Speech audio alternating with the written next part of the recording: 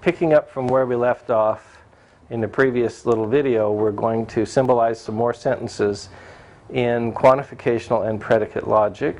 We have moved inside to the inside of the Shoreline Historical Museum in Shoreline, Washington, and we are in a restored 1912 classroom. This classroom is from 1912. So some people are kind of moving in or out, but it's got a lot of history here. A lot of history, and these two cutout figures behind us, I wish we could show them. So we're in a 1912 classroom, restored to pretty much what it was then. And what do you want to do? Let's do some more of the predicate logic, quantification logic. How about if I give you, say, 3 statements and you try to translate them? Make them a little harder than the last ones. Are you trying to stump me? We'll give it a go. Okay. Okay. How about the first one? All except truckers are happy. All except truckers are happy. Okay. So that kind of a sentence is called an acceptive sentence for an obvious reason. So when we symbolize an acceptive, it's a little bit tricky. It's not obvious at first. But I'm going to do it this way. I'm going to say, for any x, if x is a trucker, then x is not happy. So what this part says is what? All truckers are not happy. Every trucker is not happy. For any x, if x is a trucker, then x is not happy.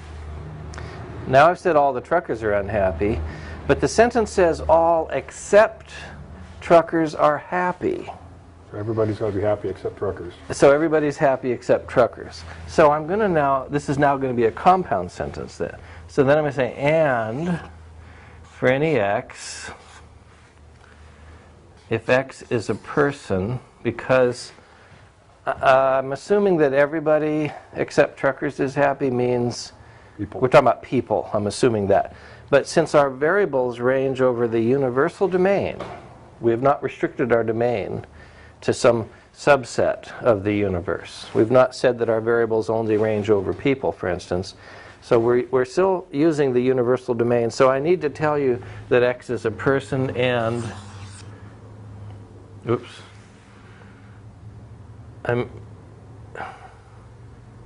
Oh, okay. If x is a person and... I need more room, don't I? Can I move it down here? Sure. So I'm going to continue. So for any x, if x is a person and x is not a trucker, then x is happy. So we'll take that out. Let's see if that does it. So this says every trucker is unhappy, and every person who's not a trucker is happy. If we were just to assume that the universe just contained people, then this would do the job. But this, since we're not assuming the universe contains just people, we need this other part also, then. Well, if I can, yeah, but let me add something there. If I'm assuming that, let's suppose that the domain is people. So now we're supposing that the variables range over all people and only over people. So now I want to say for any x, if x is a trucker, then x is not happy. And then I want to say for any x, x is happy, right? Oh, wait a minute. If x is, excuse me. And for any x, if x is not a trucker, then x is happy. Keep getting tripped up there.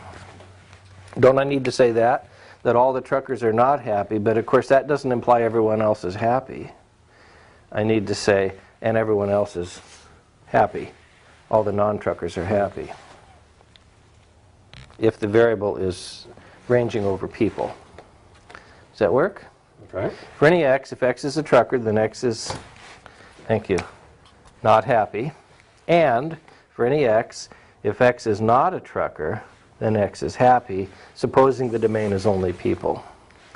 Up here with the domain being the universe, I just say for any x, if x is a trucker, then x is not happy. Of course, it's assumed truckers are people. That's built in. And then for any x, if it's a person and it's not a trucker, then it's happy. Okay. I think that works. Okay. Let's try... Got room for maybe one other one. Might be a little simpler. Okay, let's do another one. Only students were admitted. Only students were admitted. Okay. Now that kind of a sentence, you're trying to trip me up. That kind of a sentence is called an exclusive sentence because it's excluding everyone but one group from the predicate. So it's saying only students were admitted. So we're excluding everyone but students and saying only the students were admitted. So only students were admitted. Well, when we symbolize this, an exclusive like this, it's kind of confusing. The logic of such sentences isn't obvious on the surface. But if we say only students were admitted, let's look at two possibilities. Are we saying that for any x, this is a question, are we saying for any x, if x is a student, then x was admitted? Make a school. Are we saying that? Yeah, think of a college. So every single student in the universe would be admitted. Yeah. It would be one big college. Right. Or are we saying this? If x was admitted, then x is a student. Actually, it might be more realistic to think of this as a program, like a concert or something. So this one says, for any x, if x is a student, then x was admitted to whatever it is, program, concert, play, whatever. So this says what? All students were admitted.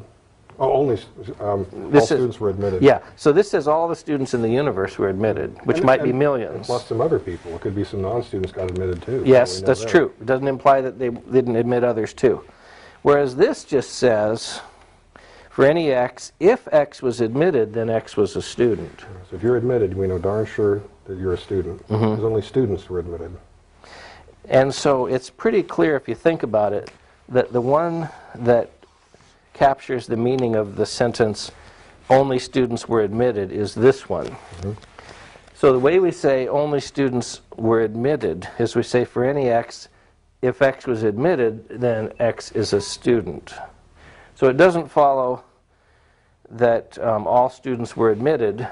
It just means that all who were admitted were students. Yep. Okay. That's an exclusive sentence.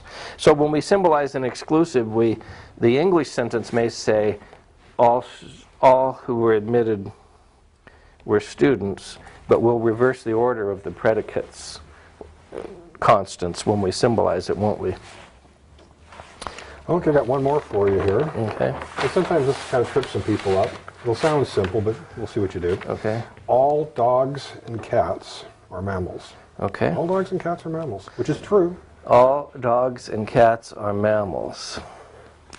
So let's look at the two things here. It's tempting to symbolize it close to the English grammar. Well, you'd think you'd want to do that. Yeah, and so one is tempted at first to say for any x, we're saying all cats and dogs. Cats and dogs. So one's tempted to say, well, for any x, cx and dx, then mx. That's a temptation. Now, what does this literally say? Well, for all things, that thing's a cat and that thing's a dog, then that thing's a mammal. That thing's a cat and a dog. So this says all cat dogs are mammals. That'd be a strange critter. Yeah. And I guess I didn't mean that. No. So how else would you do that? I heard the word and, so why is there an ampersand there? Right. That's why you hear the and, you want to put the ampersand there. But this says that for any x, if it's both a cat and a dog, then it's a mammal, which is really not what the original sentence said. No. So the original sentence was all cats and dogs are mammals. We're going to say for any x, if x is a cat, or x is a dog, Either way. then x is a mammal. Okay. Or did you say animal? Would you say mammal? I think you did. Oh, mammal. So for any x, if x is a cat or x is a dog, then x is a mammal. Does say all cats and dogs are mammals. So we actually need to understand what is being said, and then give it the closest translation we can to what is being said. Yes, And it's I hear the word "and." This is actually really what's getting across the idea of what's being said here. yeah. So even though the surface grammar has "and" in it, the symbolization has an "or" in it. Although we could symbolize it this way. We could say, for any x, if x is a cat, then x is a mammal. And for any x, if x is a dog, then x is a mammal. We could do that, right? It's logically equivalent. All cats are mammals and all dogs are mammals. Which do you like better? This is a conjunction. That's a universal statement. If I say all cats and dogs are animals, does that sound like a conjunction to you more, or a universal statement more? Well, this seems closer to the grammar, doesn't it? Me too, yeah. But this is logically equivalent. Yeah. Yeah.